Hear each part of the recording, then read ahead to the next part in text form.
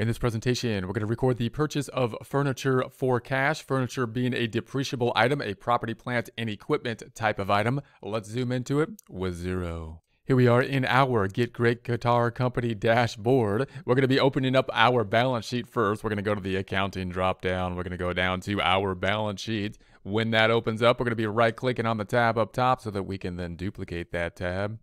Going to change the date to January 2020, so we're going to go to January 2020 here and update that report.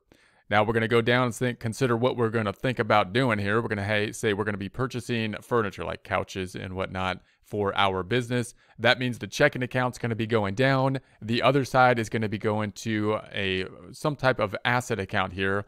We have computer and office equipment. So computer and office equipment, we might add another one under the fixed asset categories called simply furniture and fixture, which is another kind of common type of category for the fixed assets or the property, plant, and equipment. Now, when we think about the fixed assets, note again, and this often happens when you start up a new type of organization, right? We take out the loan, we have some money, then we're buying some types of things that aren't part of the normal type of business transaction that we see on a day-to-day basis. In other words, back to our flow chart here, remember that we're really thinking about those transactions. You want to differentiate in your mind those things that happen multiple times a day where we have a set flow for them. And that would be the customer cycle, the vendor cycle, and so on.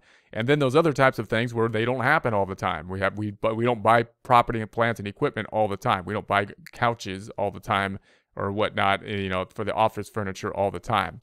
And therefore, they're not going to be something that's kind of ingrained in just the normal form. Like we don't have like just an invoice for the purchase, like a form that just purchases furniture. We don't have that because we don't do it every day.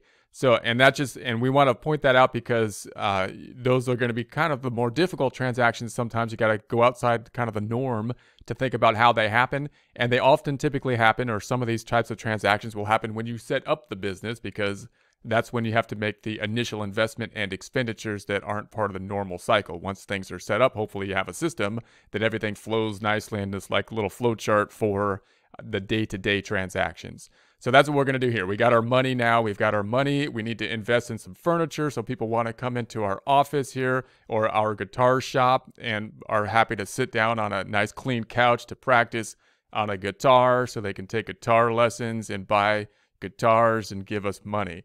So we're going to say that we need to purchase that. So we're going to go back over here. Now, how are we going to do this? It's going to be an expenditure of cash. We'll talk about what happens if we finance something like the equipment at a later point in time. But this time we're just going to say we purchased it for cash, even though it's going to be a large item. That also means that we're not consuming the item at this point in time. So it's not going to be an expense, but rather have to put it on the books as an asset that's going to help us in the future.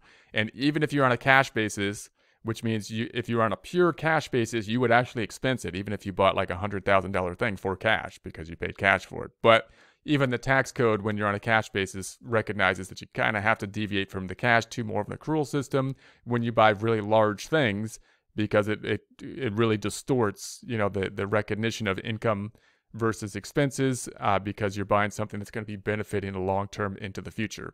Therefore, no effect on the income statement until we depreciate. At this point in time, it's going to be on the books as an asset.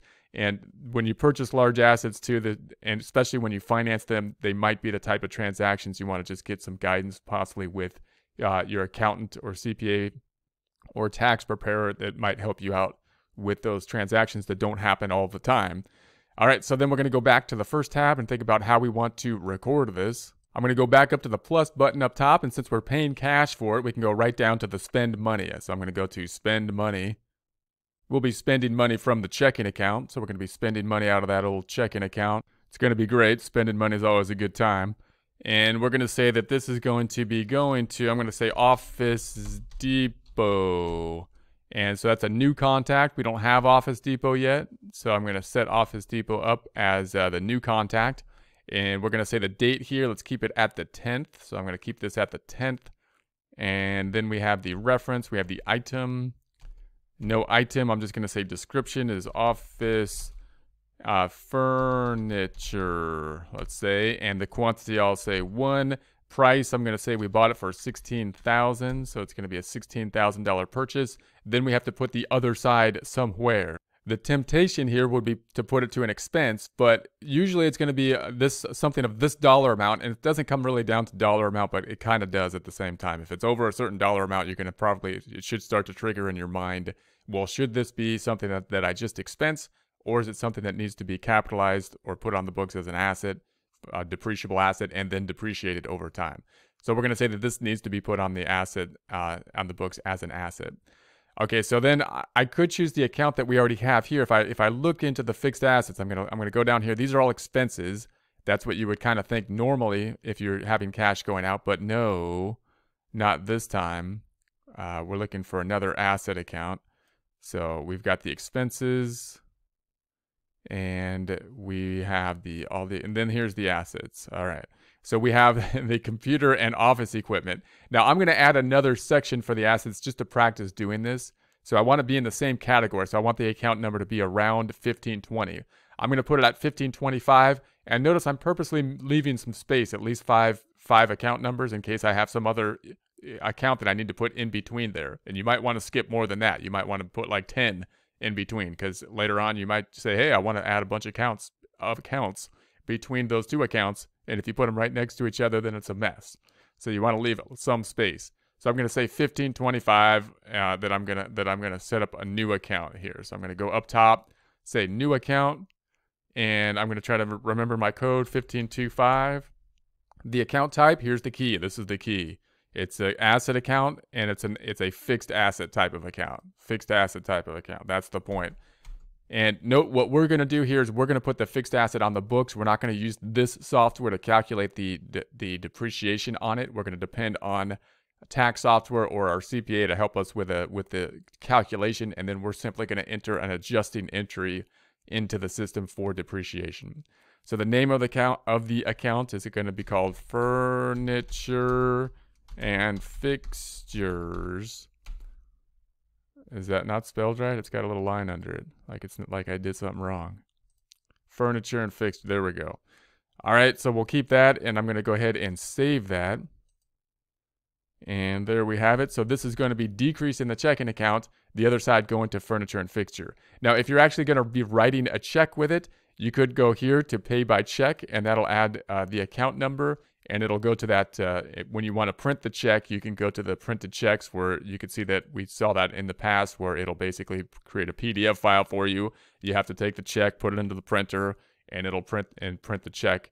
That'll be pre-numbered, pre-printed check that you have to put the check information on through the printer. All right, so that is that. And if it's electronic transfer or something like that, then we're not going to check off the pay by check, and we'll just record the decrease in the checking account, as we'll do here. So I'm going to say save. And let's go on over to the balance sheet and see what happens with it.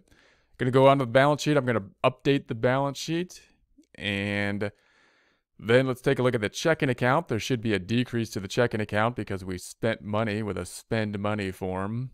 And so I'm going to go down, and we have the spend money form here, the 16,000 decreasing, making the account go down. And there is our transaction and our spend money form.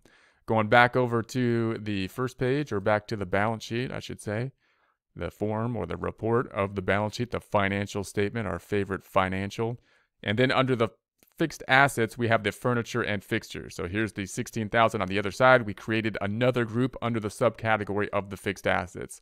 So notice it's not going to affect the income statement. There's been no effect on the income statement yet. When will it affect the income statement? When we depreciate it, which we should do periodically at the end of the month and or end of the year. And we'll typically have help to do that, possibly from our accounting firm or tax preparer that usually will have the detailed schedules about the furniture and fixture. What we would have to do under this system, if this is the type of system you're using with your tax preparer, is provide the tax preparer with the purchases that we made. There shouldn't be a whole lot of them. We're not purchasing fixed furniture and fixture every day.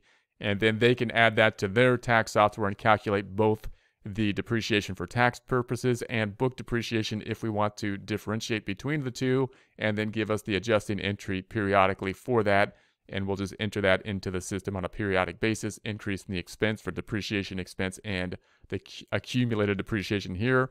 We'll see an example of that when we get to the adjusting entry process at a later point in the course. So let's go ahead and do this again. We're going to buy another piece of equipment here. I'm going to go back over to the first tab. I'm going to select the plus button up top, and we're going to be going on down to the spend money. We're going to spend more money. We want to make our shop look nice so people want to come in and play guitars with it and buy stuff. So we're going to think that we're going to go into the checking account here, and we're going to have then, this one's going to go to Amazon.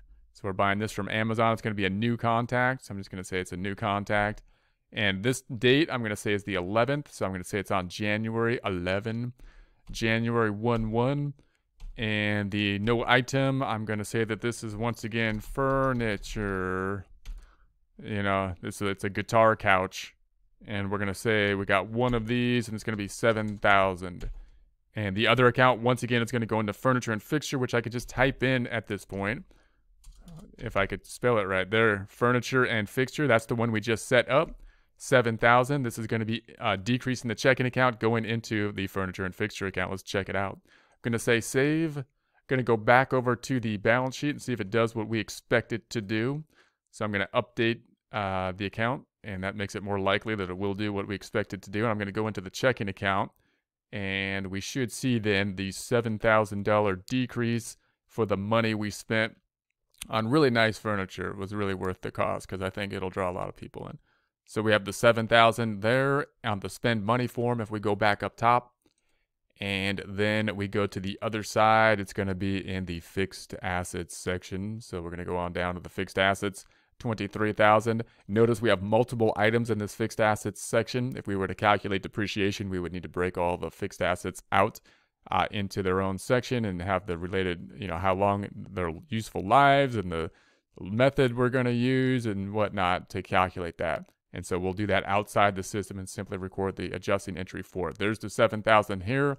Looks good. We're going to have to record depreciation for it at the end of the month, which we will do with the help of adjusting entries. Now let's just go ahead and review our trusty trial balance at this point in time. So I'm going to go down to the accounting up top. I'm in the first tab. I'm going to the reports then. And we're looking for that trusty trial balance, the good old TB trial balance, and it's going to be here. I put a star next to it, so it's in my favorite reports, but I go down here just in case you don't consider it a favorite yet. This is where you'd go to find it. We're going to be putting the date here then at the 31st of January and update that report. And this is the numbers that we have thus far, so you can kind of review this. We will be printing this out so you can check your numbers at the end of most or all presentations. Unless we forget a couple, which could quite be the case. But we're going to try every time. Have the trial balance for you to take a look at, check your numbers printed out for you.